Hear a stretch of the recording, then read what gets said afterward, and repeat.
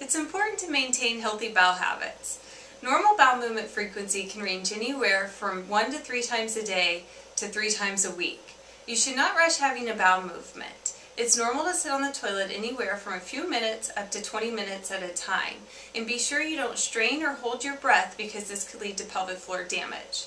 Lastly, you should listen to your body, and when you have the urge to have a bowel movement, do not chronically delay because over time this could lead to constipation.